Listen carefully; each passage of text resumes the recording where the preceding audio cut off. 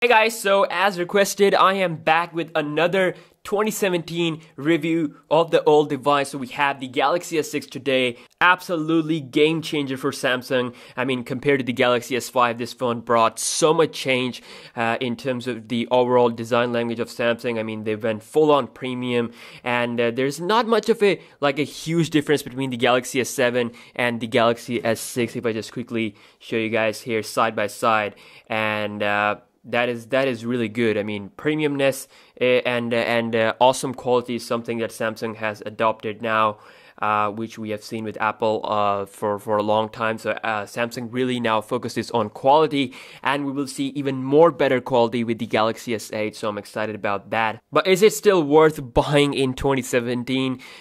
Short answer, yes, it is still worth buying in 2017. If we start off with the build quality, like I said, it is very similar to the Galaxy S7. So you get premium glass and aluminum combination. So it feels really good in hand. It feels really premium, and also, of course, it was built as a flagship device. So I mean, once a flagship, always a flagship. So even though it is now cheaper, of course, where I live, you can get the S6 in between like $300 to $450, depending what the condition and the accessories and everything will be.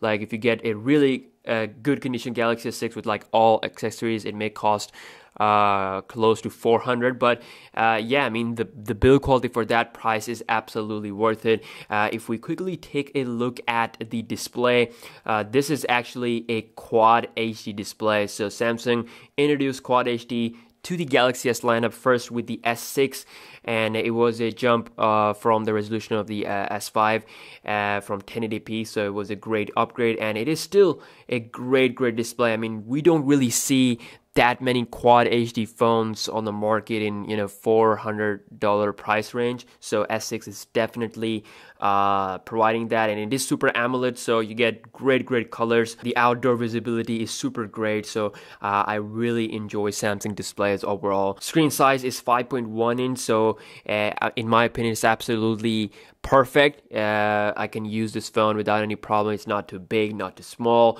and also you can go with the S6 Edge if you want to, if you want that curve on the side. So that's also an option, and this is like the full flat screen variant.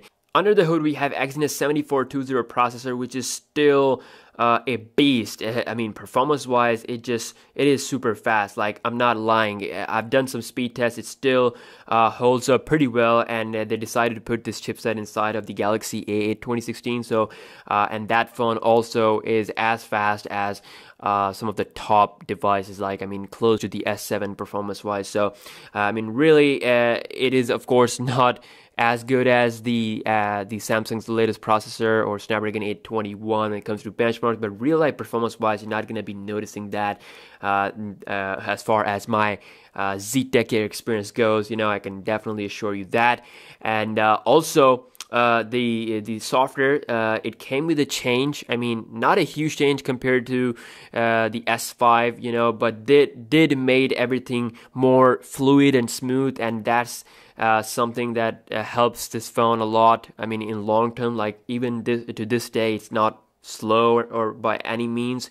And the Galaxy S6 is actually one of the first phone in line to receive the latest Android 7.0 Nougat. So currently, obviously, it is running on Android 6.0.1 Marshmallow. So I just quickly go into software and show you guys here 6.0.1, but it is in line to receive Android 7.0 Nougat. There's like a Galaxy S6 was benchmarked with Nougat like a month ago. So this Note 5 and the S7 and the S7 Edge will be the first devices to receive Android 7.0 Nougat. The S6 Edge also will receive at around this time. So I mean, if you have the Galaxy S6, you don't have to worry about the update. It's coming really soon, and after that, of course, you're gonna get all the good looking changes to the UI, better battery life. So with Android 7.0 Nougat, lots of great stuff is coming. Taking a look at the camera, we have a 16 megapixel camera on the back and a 5 megapixel camera on the front. So this camera can shoot videos up to 4K, and it was was pretty much the best camera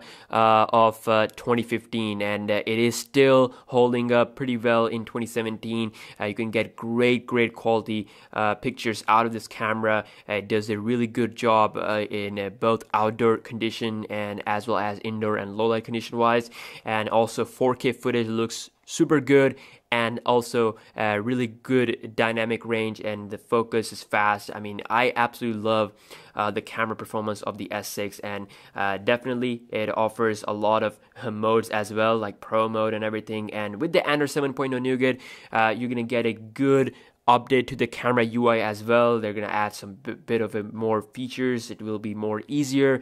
The UI will overall become more easier, just like we have seen with the Note 7. So good stuff is coming to this phone, and Samsung is definitely providing the updates, and they're not like forgetting about this phone. Yeah, I mean, camera is great. The front camera is also great. You can take wide selfies, and when we talk about the battery, this is where I think that this phone comes short, because the battery life is not that great, but apart from that, overall it is a great phone, and it's still got it. I mean, it's still one of the best purchase you can make if you are getting like a Galaxy S6 with super good in super good condition with all accessories. I mean, you can give this phone a try.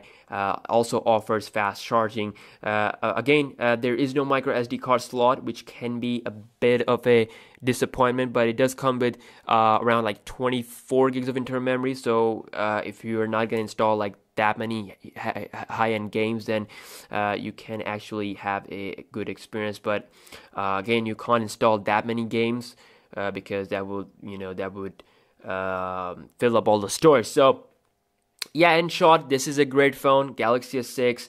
Still, I recommend this phone. You can also save money for the Samsung Galaxy S8 if you really want the best and the next level stuff. I mean, the S8 won't be having the home button. The display will be like almost bezel-less. So that phone is gonna be like a futuristic phone. And as far as the rumor goes, the S8 will get announced in the month of April. So that's all what I have to say about the Galaxy S6 in 2017. That was my full review. Let me know what other devices you want me to review and talk about, and yeah, see you guys in the next one.